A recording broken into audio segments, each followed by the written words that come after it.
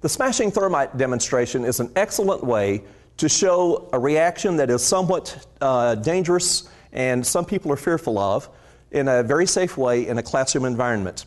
The concepts that the smashing thermite teaches are a variety of concepts. With this demonstration, we can teach single replacement reaction. We can teach redox chemistry. We can also teach activation energy and collision theory. So it can be used in a variety of places in your curriculum. And this is a demonstration that I think is worth repeating more than once. Sometimes teachers are fearful of repeating an experiment or a demonstration. But what I find is that if the students get over the wow factor the first time around, then they're ready to get a little bit deeper into the theory and the learning that comes around the next time when they see that process. So I would encourage you not to be hesitant to repeat demonstrations that have multiple teaching points. What I have is a large sphere which is coated with with iron oxide or just plain rust. And we're going to coat that sphere with a piece of aluminum foil.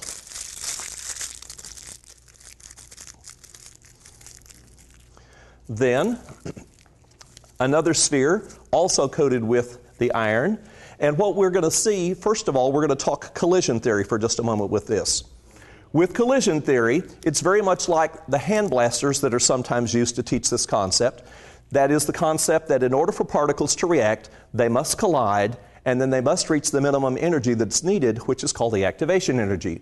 So if we bring these two spheres together, no reaction that is visible takes place at all. But if we take these spheres and bring them together a little harder, we're colliding, but we still have not reached the minimum energy that is needed to make this reaction take place. And the reason, let's take a look at the chalkboard, would become quite evident. If we take a look at a very simple energy diagram, we see that energy would be increasing here. So we have our spheres, the iron oxide and the aluminum, starting off at some amount of energy here.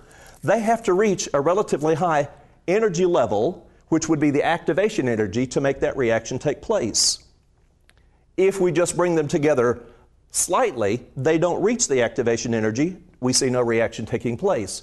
So we have to reach a very high level of activation in order for this to take place, and once that it does, we're going to have an exothermic reaction ending up at a lower energy level than where we started, and the reaction that's taking place is iron oxide plus aluminum, making aluminum oxide and iron, and we will have energy that is released, and we will see that energy in the form of heat, light, and sparks.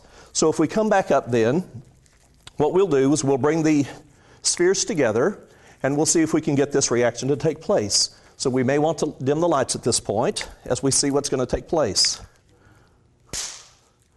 Lower, please.